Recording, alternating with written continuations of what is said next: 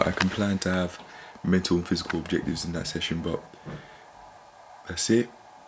This will be the end of the video. I've got quite a few things to do. I'll have that stretch to help me out. I'll get my thoughts together via journaling, and I'll go to sleep because I've got more work to do tomorrow. I don't have the client to teach because of what they've got going on, but I definitely can do some more stuff, wherever that may be, like lead generation, and I'll give myself more time to do the course I'm currently doing, just take it from there. But I've got to go to sleep, so I'll end it here. I'm done. Peace.